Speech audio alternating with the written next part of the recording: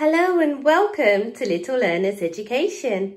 This week we are focusing on the letter sound So we are reading the book Meg and Mog. Let's read it together. Are you ready? Meg and Mog. Once upon a time there was a witch called Meg. At midnight the owl hooted 3 times and woke her up. Woo, woo, woo. She got out of bed to dress for the spell party.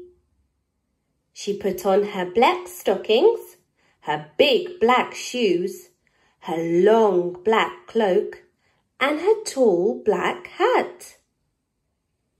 She went down the stairs to cook breakfast. Clip, clop. In the kitchen lay her big striped cat, Mog. He was fast asleep. Zzz, zzz, zzz. She trod on Mog's tail. Meow! She took out of her cupboard 3 eggs, bread, cocoa, milk, a kipper, jam.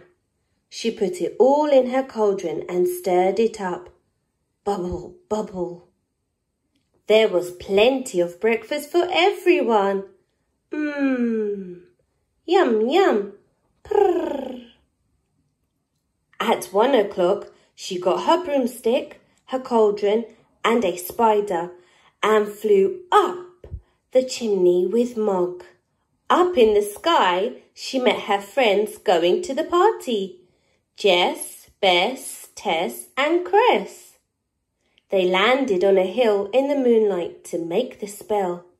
Each of them brought something to put in the cauldron. This is what they put in: a frog, a beetle, a worm, a bat, a spider. They all stirred the cauldron as they chanted their spell. Frog in a bog, bat in a hat, snap, crackle, pop, and fancy that.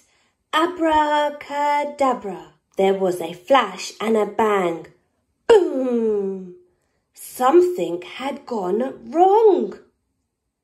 Bess, Jess, Tess, and Cress all changed into mice, and Mog chased them. I'll have to change them back next Halloween. Goodbye. The end. We hope you enjoyed the story Meg and Mog, which has the letter sound for Meg and Mog.